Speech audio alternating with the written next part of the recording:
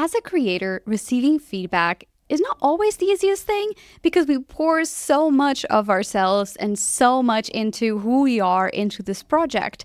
And it is scary to hear feedback. And sometimes people are mean and sometimes people mean well, but they're not necessarily skilled to provide that feedback, which leads a lot of podcasters to not seek coaching, to not seek feedback or consulting to help their podcast grow, even though they may be stuck. This podcast episode is going to help you reframe feedback and how to take feedback in a way that helps you grow your podcast, helps you see potential blind spots that you didn't get to before, and also learn about what can happen to your podcast once you get feedback going, whether that's from a coach, a guest, or even your community. I'm Anna Xavier. I'm the founder of The Podcast Space. I'm an award-winning podcast marketer, but also a coach for podcasters who are impact-driven and want to get more visible, to show up, to become the thought leaders they always dreamed of being, but also at the same time get to their business goals. So let's dive into this week's episode of The Podcast Space. First things first, I'm going to assume here that you may be able to take feedback, but there's always that type of feedback that whether it's something that we are very passionate about, or maybe we've been struggling to get feedback because we're frustrated because nothing's working. Maybe we received feedback from someone who was not necessarily qualified to provide feedback. We tried things and they ended up not working. Maybe you paid a lot of money for that feedback and ended up not helping you grow a podcast or get to your business goals. I totally get you. So I'm going to just say right away, those fears are valid, and the internet is filled with a lot of scammers. The internet is also filled with a lot of people who are incredibly great and amazing at what they do. However, they're too afraid to show up. They're too afraid of being and sounding salesy, or even just showing up online and taking space. So a lot of people will have great feedback to give you. And it doesn't mean that just everyone who shows up on your DMs or on your inbox has feedback that is not applied or constructive that can work for you. So really open up the idea that feedback can be collaboration. Feedback can be a more kind of like relaxed way to tell you that your podcast could be different in some way. And so the best way to avoid taking feedback as like a personal attack is to look at it with curiosity. And so often I work with podcasters who are leaders in what they do. And because you're too close to what you're doing, sometimes you miss some important context, or maybe you miss some facts about your audience that is not helping you grow and is not, the content may not be resonating, or maybe you're not really listening to what they're telling you. And so sometimes feedback, when we look at it from the curiosity perspective, the fact that it's like, hey, what if I was to listen to this? What if I was to remove that preconceived notion that I have to know everything about it? Because oftentimes, and it's something that I notice with experts, when I'm talking to someone may get very defensive because they think that they have to tell me that they know everything about what they do, everything about their audience, everything about, the customers that they're serving, when in reality, it's just sometimes is someone with a different context bringing you awareness of this thing that you may not have noticed before, or just bringing a different avenue for you to ponder on it in the future, or just a little of a tweak. Not necessarily like deconstructing your whole podcast concept or reconstructing your whole idea about that genre. And so when we're looking at having more feedback, it's also being more coachable, right? I've read about someone talking about how if we're going to the gym, if we're looking for a personal trainer to help us enhance a specific part of our body, maybe we're struggling with a specific type of exercise, or maybe we want to, like, let's say you're in your 40s and you want to get better endurance for your older years. If we're doing that for our bodies, why wouldn't we do for our mind? And like, that's how a therapist should be seen. And it blew my mind. And that's the exact same thing that I feel like, especially because I worked with a lot of business coaches. One of the things they told me was the real struggle about promoting their services, because a lot of like high performance leaders didn't want to admit that they had coaching in their leadership. And I thought it was really interesting and I totally understood. And so we had to shift the way that they were presenting results because they were really struggling to get customer testimonials for their show, for their website, for their brand. And so I kind of understood where they were coming from, but it doesn't mean that you can't promote your coaching services. You just got to find a different way to pitch it, right? And so when we're talking about being coachable, it's also about being humble and really understanding like you don't know what you don't know. And when you're looking at the expertise that you have, there's always a way to get to the result you want. There's just different paths to it. And so some paths may include spending more money on ads. Other paths include incorporating more solo episodes into your content. Other paths include doing more targeted guest pitching to people that have the influence that you want to have, and by association, be the thought leader. But sometimes we get so stuck in looking at the only way that we think something can be done because we don't have the whole picture, right? It feels like it's like impossible. And so we deflect feedback and suggestions and coaching.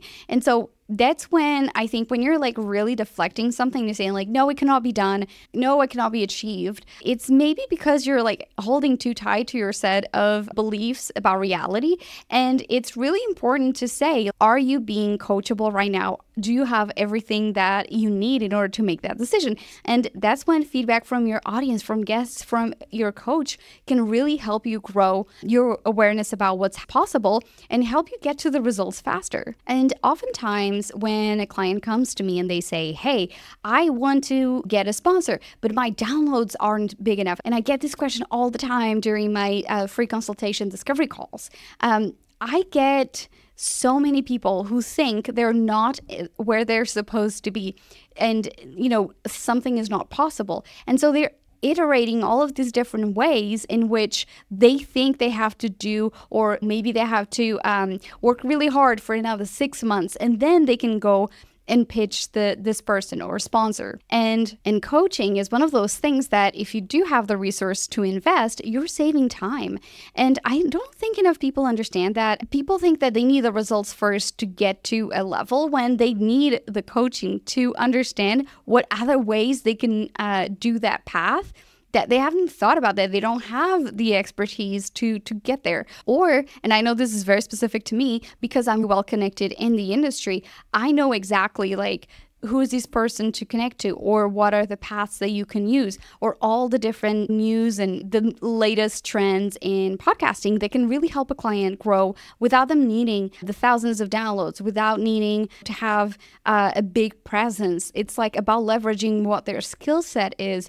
They feel sustainable to help them grow. And so when you're looking at feedback, it's just someone sometimes trusting that someone's saying, you don't need to become a bigger podcaster to have the capacity to be coached, right? Because I feel like a lot of times we get in our heads about we're not worthy of this, we're not worthy of that yet. And when we're thinking about feedback again with that curiosity and that humility, is to say, I should be able to get this because it's going to help me discover more about myself, about my podcast, about what is possible for me in the future. And then last but not least, something that I see a lot is people who are afraid of being criticized because, and this is something that I struggle with myself as well, that is we were brought up and in the 90s and the early 2000s, we were brought up with the idea that there's only one way to do things. And so you're wrong if you're not doing that way. And I feel like a lot of people are limited in their scope of what's possible because they have been all their lives or most of their life come to believe that there's only one way to do it. In podcasting, like you need the downloads in order to get everything you want. And to remove that fear of criticism, to say, you can try this, and even if it's wrong, you can pivot. But that's not the end of the sentence. And so when you're looking at your path, I want you to really consider that. Are you taking that feedback, understanding, and asking clarifying questions, right? Like, are you asking things that will help you get there? Or are you like hoping for like the absolute question that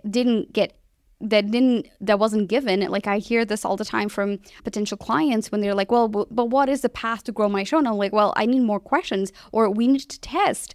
And so many of these things really block a lot of people from receiving feedback because they want the absolute answer. And if it isn't, they're like, well, then I don't want to know. And so I want you to think about like, where in your life were you asking for feedback and maybe the person was too rough, or maybe they didn't lead empathetically, or maybe they were just kind of like expecting you to have all the answers and you didn't. And so basically just it was a really awkward situation and you didn't want to move forward with something.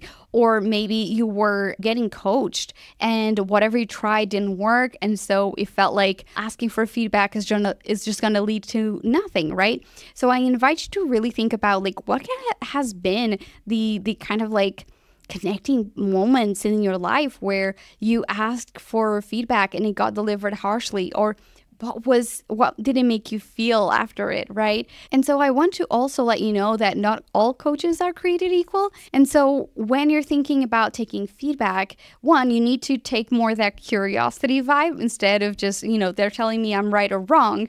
But also thinking about how can you show up in a way that you yourself is more coachable? How can you take more listener feedback and guest feedback so you can improve little by little? Because sometimes the biggest changes happen by taking small action and just being willing to be open and listen. A lot of podcasters made really important pivots in their journeys that came from someone making a comment that they're like, oh my God, I did not think of that, right? For instance, personally, I realized that I had not been talking as much about what my work actually is. And it was brought up by a peer. And I was like, I've been so afraid of promoting my services that I've been talking about all the things related to podcasting that I am an expert in, but not necessarily what is exactly connected to the service that I actually provide. So that was eye-opening for me. And that's why Season 2 of the podcast space is called Marketing, Metrics, and Mindset, because those things are the things that actually help clients with. And I was like, I need to change that. And again, I'm an expert in what I do, and it was a blind spot for me. We can always improve, we can always change. And so I invite you to book a free discovery call on the website, thepodcastspace.com/grow. It's a 30-minute call where we talk about what your struggles are and possible ways to fix those. And it's just relax, just like I'm talking to you right now through these podcast episodes is the same. So I would love to talk to you to understand a little more about your needs, about your timeline, and what you would want to achieve. So visit thepodcastspace.com/grow. And without further ado, as we close every single episode, my invite to you to continue creating content that's imperfect but moves you forward. I'll see you in the next episode.